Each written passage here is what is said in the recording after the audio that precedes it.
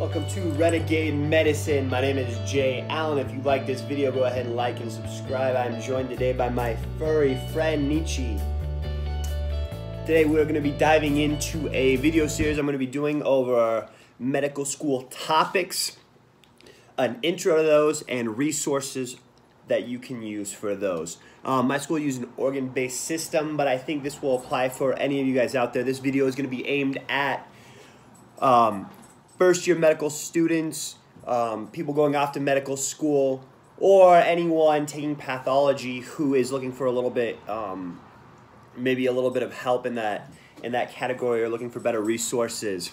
I'm a current third-year medical student, so I can give you a little bit of insight over the first 2 years and how that applies to hospitals. We're going to dive in. The first part of this video is going to be over the mentality of pathology, kind of how to think about it, how to study for it, and then the second part we're going to dive into is resources that you can use for pathology. As you can see, I have a couple resources here that I'm going to be talking about. All right, with that, let's go ahead and dive into the first part of pathology. All right, so on that note, let's talk about the sort of the mentality of pathology. First off, what is pathology? Pathology is simply the study of the disease processes of the body. So you'll be looking at how diseases present themselves classically, the mechanisms of how that work, and maybe how to diagnose and delineate those diseases, whether looking at lab values, clinical manifestations, certain biomarkers they have. But you're going to be diving into that in your medical school studies. As far as our school did it, every organ system that we had, whether that was looking at the lungs, the heart, the kidneys, the reproductive system, neurology, every one of those you had to cover a certain amount of chapters of pathology. All right, so how to kind of study pathology. First off, there's a rule of 3 that I tell new students to kind of follow during medical school. And what I mean by the rule of 3 is that for every medical topic that you have, you need three things. The first is going to be a major textbook. The second is going to be a high-yield review book over that topic. And then the third is going to be a question bank specifically over that topic. And if you, as a younger medical student, if you use that as your firm foundation, you're going to be all right with medical school. You're not going to be lacking everything.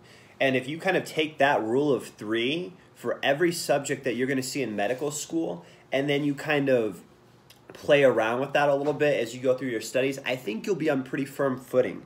I think if you use that for virtually every subject you see, I think you should be able to do pretty well on your exams, be ready for the step, and then also be set up to do well on the future rotations when you're a future doctor, understanding medical theory. My next set of advice for you guys is when you're listening to this pathology video is don't just follow everything I say. And what I mean by that is what you want to do as a medical student, as a younger medical student, when you're watching these videos is take the best from everyone that you listen to and make it yours. And what I mean by that is what I tell you, there might be some really good things you can glean by that, but how I studied might be different for you. Maybe how I studied is perfect for you.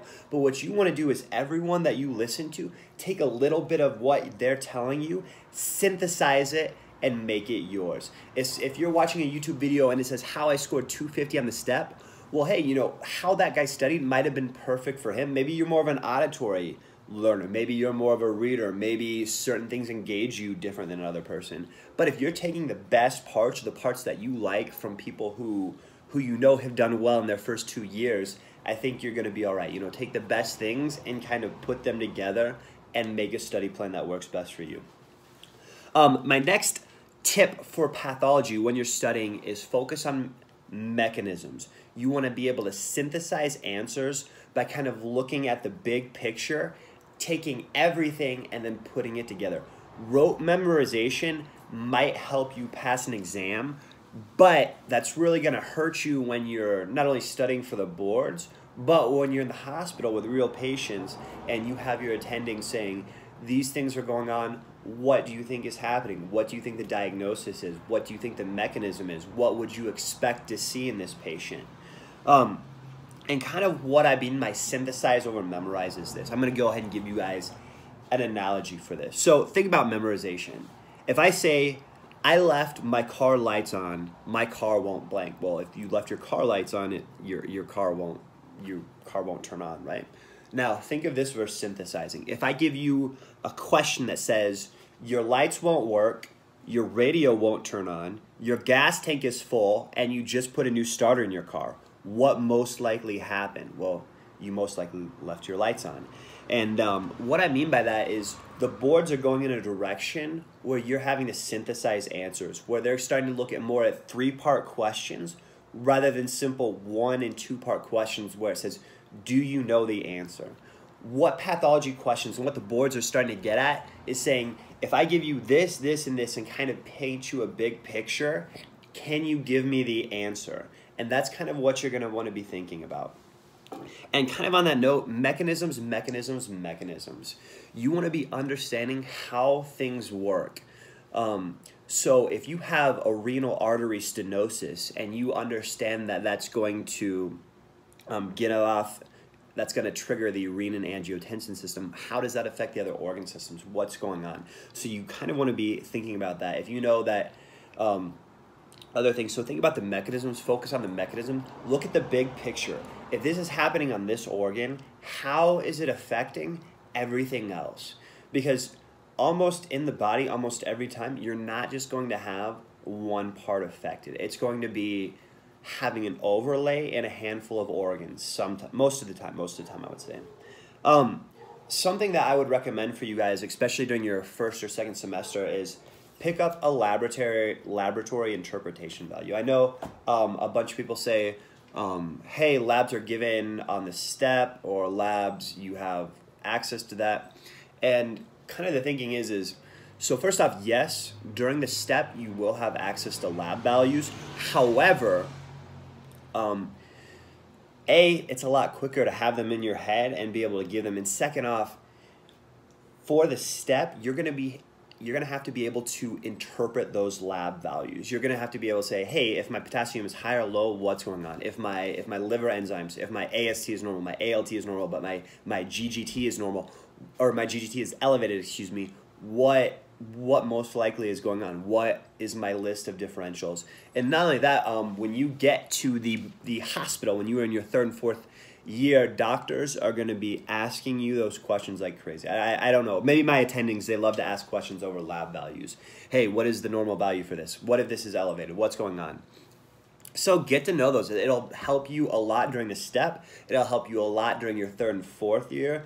And it will make you a better doctor if from year 1, you're always referencing lab values. Hey, you're in cardiology. What are the normal lab values? What's the normal blood pressure readings? What's a normal A&P? What's a normal the BNP? Oh, looks like I got another special visitor, my kitty cat, Tesla. Tesla, say hello.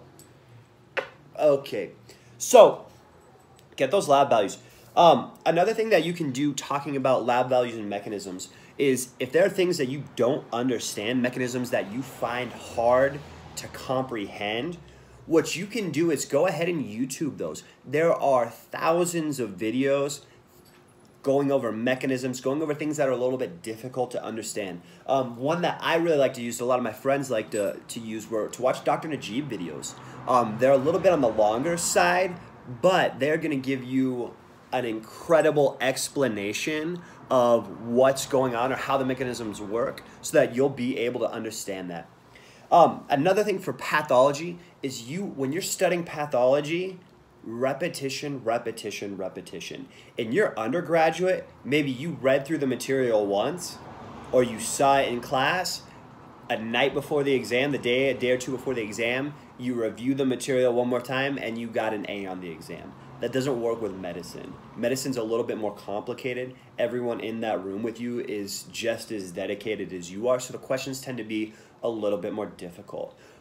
When you're saying, especially pathology and physiology, micro, pharmacology, repetition. You want to be seeing that material and refreshing that material multiple times before your exam. When we had exams over the organ systems, for example, if we had neurology or we were going over renal, what I would do is I would read through the physio and I would read through the pathology as fast as I could. I knew, hey, I've got 3 weeks before I've got an exam over this material. I would read through that material as fast as I could. Then I would grab a high yield book, read through that high yield book to refresh everything and kind of fill in blanks that I didn't understand. And then I would go to questions, because when you're learning pathology, you don't quite yet know how to think like a doctor. You don't know what's important. So those question banks are going to fill in the blanks of your knowledge, and they're also going to show you what's important for organ systems. If certain questions are being asked in those question banks, you're going to tend to focus on that, and the next time you're reading or reviewing for the test, you're going to focus in on that material. It's kind of like when you don't know what to look for, you're kind of just absorbing. But when you're told something's important, you're going to key in on that. When you're reading, it's going to stand out to you, and you're going to remember and absorb it more. Next thing that you want to know when you're studying pathology is nothing extra that you learn about medicine is a waste of time. And what I mean by that is a lot of students in my school, or some students in my school, would say, oh, that's not going to be on the exam, you don't need to focus on that. Or, oh, that's not going to be important. No, ho, ho, ho, another visitor guy. Okay, so what you need to be thinking is that is a horrible thought process. Your thought process during year 1 and year 2 should be absorb medicine. Absorb as much medicine as you possibly can. Nothing that you learn that is medical related is going to be a waste of time. And what I mean by that is, sure, if something may not be highlighted in class or highlighted in an exam, I guarantee you that will come on the boards. And if it doesn't come on the boards, it's going to come in the exam of life. You're going to have a patient and something is just going to click. Even during my 3rd year, there are certain things from year 1 and year 2 that just seem to click. You know, you see a patient and then that's what's going on. It comes back to you, and it's incredible. I'm sure that people who are a little bit more downstream than me, maybe residents or people who are younger doctors, would say the same thing. You know, you watch YouTube videos and say, man, it's crazy how things that you learn in year 1 and year 2 come back to you when you have patients. So, everything you're doing, you should not have the mentality of, oh, do I really need this? Oh, this isn't going to be on the exam, or, oh, she didn't really talk about that in class. The thing is, your mentality, especially for pathology, absorb medicine, absorb those mechanisms, learn them, because it's going to help you down the road. It's going to help you in year 2 when you're going over the material a second time with an emphasis on microbiology and pharmacology, and you have a firm foundation in pathology. And that's going to help you when you go to the boards and you're reviewing the material and you already have a firm understanding and you just have to brush it off a little bit. The next thing I want to talk about is kind of side projects. In construction, people have their main jobs, and then a lot of times they have side projects. This is something that you can kind of adopt in medicine, in medical school too, is that even though you're going to be reading an exponential amount of material, what you can do is in a little bit of time, you can kind of have your side medicine reading. And what I mean by that is grab a book. What I used to do is I have a case files book, and before I would start my reading for the day, I would read through a case or two that would kind of help me zone in. Or I would watch some videos over how to interpret thoracic x-rays, how to interpret a CT and MRI of the brain. And so if you start doing that from semester 1 and you study enough that you can do well in the exams, that's going to help you not only for the step when they give you those medical imaging questions, but it's going to help you on rotations when the doctors are asking you, hey, here's the x-ray, here's the MRI, what do you think's going on? So I would definitely say that. And then my next tip for all you guys starting pathology or starting medical school is save yourself some money. Go on Amazon.com if you're a hard text reader, and you can get some of these older editions of books for a lot cheaper than the newer editions. And I think that, I think I did well picking up some older, not a book from 1990, but a book, from 2000, 2013 that might not be the newest edition, but it was a lot less expensive. And in between lectures, video series, and review questions and first aid, I don't think you're going to be missing any of the new information that's out there. I think that 99% of the information that you need is going to be in this textbook, and that 1% that might be newer information that comes out, or now they know the enzyme behind that, you're going to pick that up either in your first aid, in the lectures, or in video review series that you're seeing. So I think that, for pathology, you can get away with picking up some older editions, not the newest edition, but the next older edition, and I think you're gonna be all right. I think your understanding of medicine will be okay. All right, so after that, let's go ahead and look at resources that you can use for pathology. All right, and now we're gonna look at probably the reason most of you guys clicked on this video. We're gonna be talking about resources for pathology. So this list is not exhaustive, but it's what's worked really well for me. And so I didn't have to go out and look for any more resources because this gave me everything I needed to be on a firm foundation.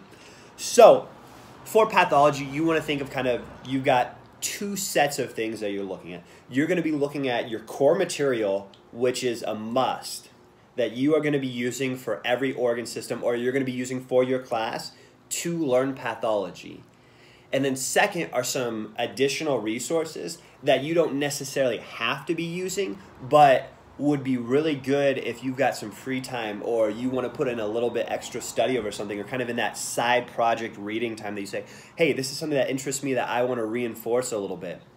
So you've got your core resources and then your additional resources. All right, so let's dive in. The first one are your core resources. So the first one in this list is going to be Baby Robbins. So this book is going to be your core textbook. I really like this one. I think it has everything that you need. The difference between Baby Robbins and Big Robbins is that the Big Robbins is going to give you, for every chapter that it talks about, whether that's cardiology, hematology, it's going to give you a physiology review before it dives into the pathology part of it. And I think that for me, for physiology, I was reading through Guyton's, so I didn't need to read through a physiology chapter before I got to the pathology, whereas the Baby Robbins is going to give you just that pathology to read. And Baby Robbins, I thought it covered all the major diseases that you're going to see per topic. It's really easy to get through, and it's going to prepare you for those exams. The next topic, or the next book that I used, was my high yield review source. So this is called Big Picture Pathology. Some people, there's the BRS series, there's Big Picture, there's some others out there, but this is what I really liked for pathology. And the reason that I liked this high yield source is because it has a lot of pictures in it. So for exams, for the STEP, seeing patients, you're going to need to be able to kind of have an idea of what's going on, or what certain diseases present themselves or look like. And Big Picture, not only was it a really great summary of the main points of every chapter, it also had a lot of high yield images that really helped me for not only just exams, but for preparing for the STEP. So I would really recommend, I think Big Picture Pathology is probably the best high yield book, or one of the best high yield books for pathology. I also like the BRS series, but I think if you're going to be looking at Big Picture versus BRS, at least for pathology, I think your Big Picture is going to be your better bet. All right, so the next one that I like is my Q bank. So again, following the rule of three, I've got my major textbook, Baby Robbins, my high yield book, which is pathology, and I've got my question book. And kind of what I like to do this is maybe a couple days before the exam, go through these questions and review them. This one is Robbins and Cochran's Review of Pathology. The reason I like this book is it has questions very similar to what you're going to see on the STEP. And what I mean by that is they set their questions up as very three-part questions. As in, you have to know the answer to step 1, step 2, step 3. It's very kind of giving you the big picture and seeing if you can synthesize those. Which is why I really like that textbook. Another series that I really like that you might want to look into is called the Pre-Test Pathology. Pre-test questions are a little bit more first-order questions. It's more hey, it's more, do you know the answer? You know, you read a vignette and it's, this is going on, do you know the answer? Hey, which state is in the middle of the country? Nebraska. You know, rather than which state produces corn, which state has the best people in the U.S., which state is known for its friendliness. Looking at all that big picture, put it together, Nebraska. So that's why I kind of like the Robbins in Cotram, because it's kind of that more bigger outlook, having to put it together. All right, so your last core resource that you're going to be using for pathology, and I know I said you kind of stick to the rule of 3, but for pathology, this is kind of a little add-on to those core 3, are pathoma videos. There's a reason every single medical student talks about these. I think there's a reason that most medical students use these during their dedicated study time for the STEP, is that these are really your best, you know, summaries of pathology. They're really good at explaining, they're really good to the point, and they're really good to review. What I would recommend is, while you're studying for your exam, try and watch those videos through at least once, maybe twice. You know, maybe start it off watching those and then read the chapter, or read the chapter and then watch those, because those are going to be really good. You know, I know sometimes in medical school, you're reading and you get to a point where you're just burned out, but you can still keep going if you're watching a video, kind of give your mind a rest. Or read for an hour, read for 2 hours, watch a video. Read for another 2 hours, watch a video, to kind of break it up and give your mind a rest. Pathoma videos are phenomenal for that. I think every medical student probably, I would say, you know, upwards of a majority, if not all, medical students use that during their studies, because it's an excellent resource. All right, so now I want to talk about some additional resources. These are things that you can use, you know, if you're like, hey, I'm going to do, you know, you just finished your exam, you've got a little bit of space, a little bit of free time, a little bit of, you know, not that medical school is stress-free, but you're like, okay, I just finished this exam, I've got a little bit of space where I can do some reading. Or during your breaks, you finish the semester and you're like, okay, I've got this entire break, what material am I going to go over again? So we've already talked about the case file series, but these are phenomenal. You could actually read these during your semester.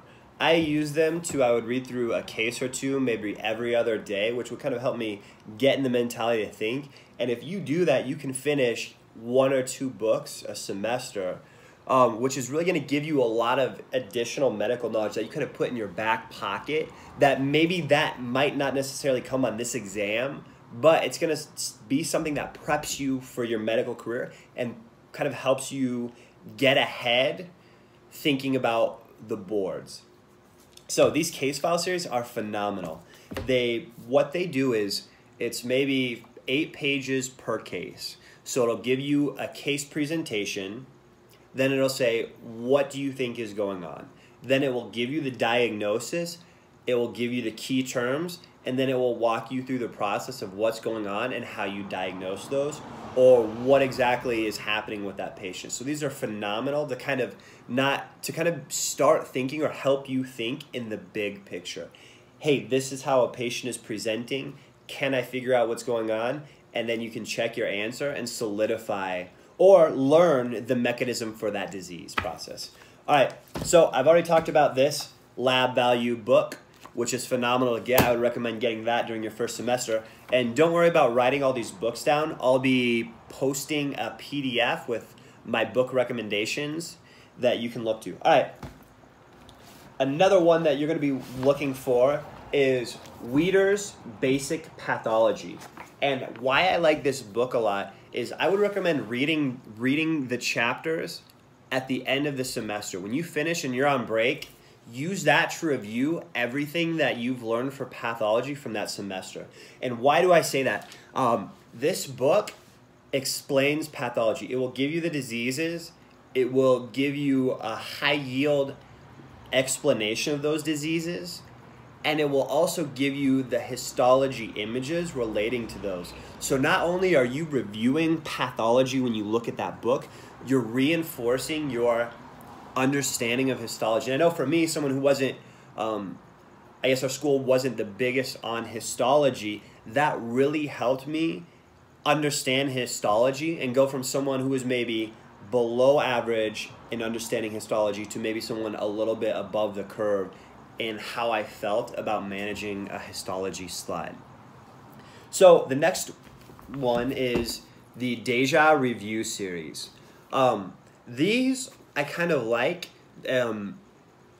especially the USMLE Step 1 book. How I use this resource is, I know a lot of you kind of like to, we're medical students, we like to memorize. So you make time and you write out your list of things to memorize and then you go through it. This book does that for you. So what it'll do is, I think I can probably look at how it looks like. It'll give you a list of terms, a list of things going on. It'll say, what are the coagulation factors that use calcium? And then it'll pop, pop, pop, pop, what you need to know. So kind of how I like to use those is, maybe the day before the exam, I would run through, if I was in neurology, I would run through the neurology chapter. Or I would run through half the neurology, and then the next day before the exam, I would run through the rest of it, to kind of give myself a brief, what are the key little facts I need to pick up and remember. In medicine, you've got to be a big picture kind of theory, but you also kind of have to know some of those finer details so that you can get those answers correct. And this is really good for students who like to read and are big on theory. This is going to help you memorize those couple little points.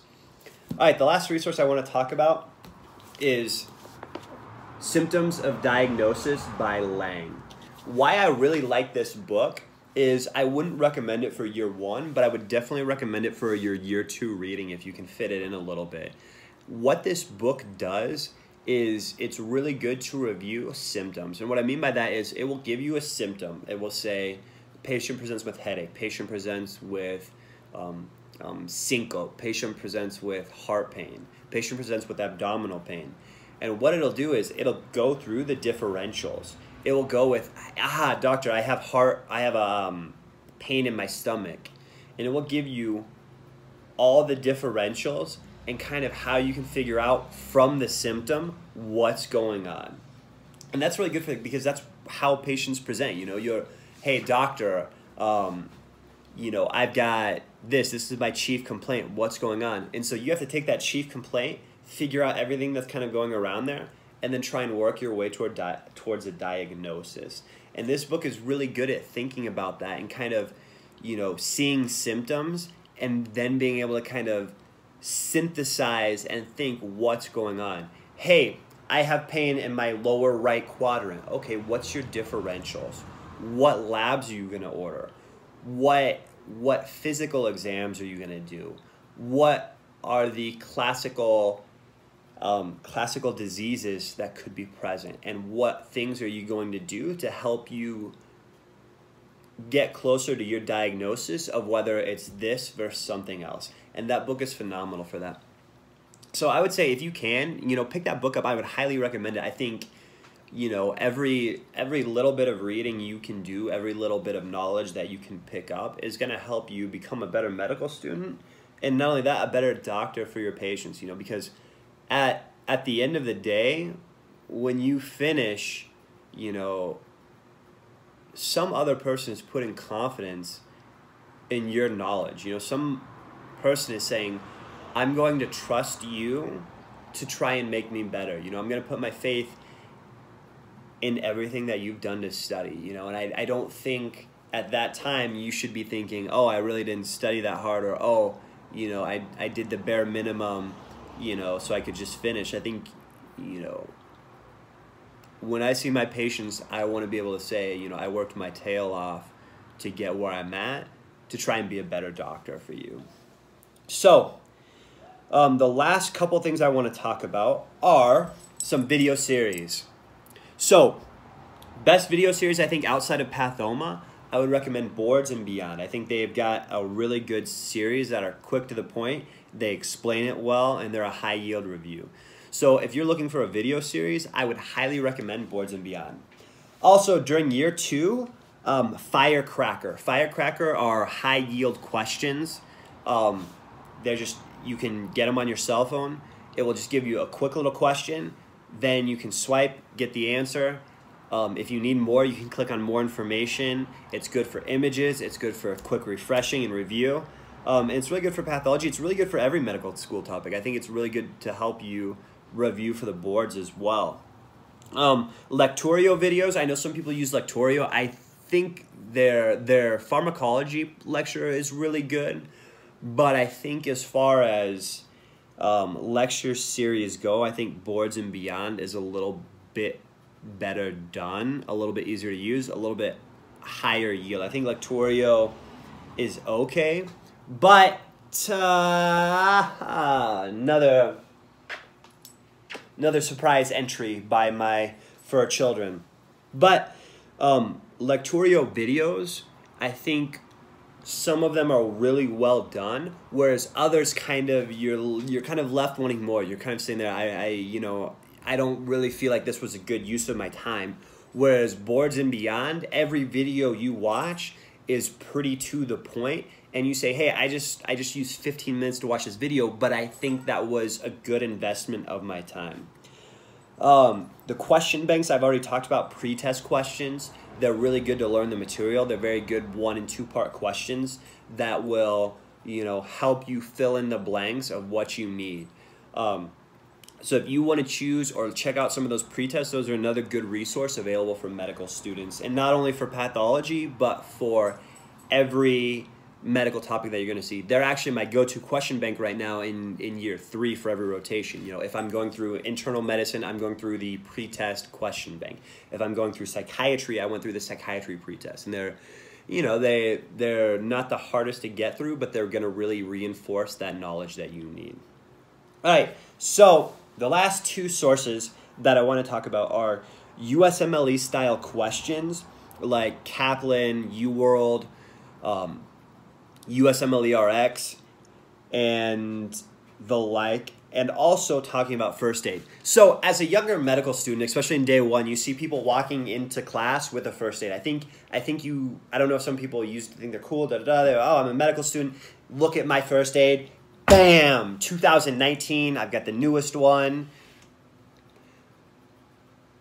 I don't think that's necessarily your best plan. I think from day 1, I think, yes, you can be going through USMLE style questions. I think that will give you a good idea of how the board questions are written and kind of how your thought process needs to be going. So if you go through a cardiology block, maybe go through 40 cardiology questions from Kaplan or 40 cardiology questions from RX. Or 40 questions from UWorld. For me, myself, I saved UWorld until my dedicated, so I could kind of save the best for last. USMLE-RX are good, but they tend to have a lot of buzzwords, stuff that the boards are starting to turn away from. If it says, someone has a cancer, it looked like a starry night.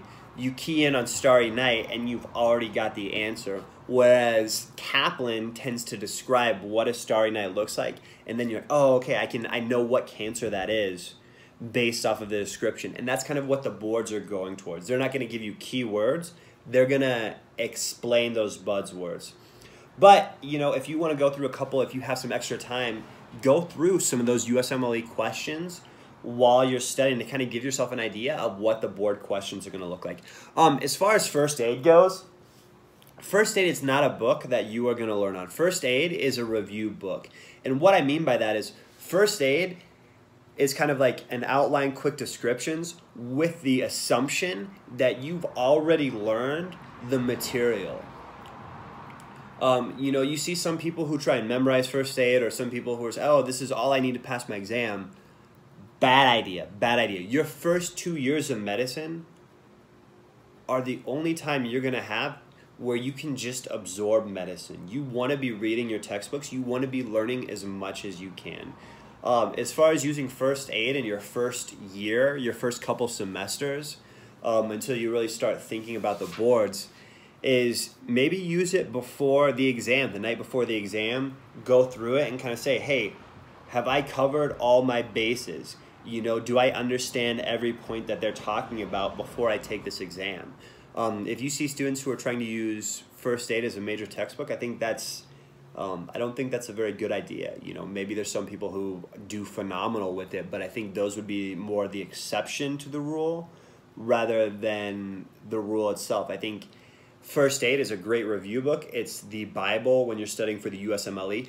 However, as a major resource, that's not its intended use. It doesn't explain. It isn't, everything you need. It's more of the high-yield facts, the high-yield information that you need to succeed on the boards, to pass the boards. It's not all the background information you need to get to where you can use First Aid.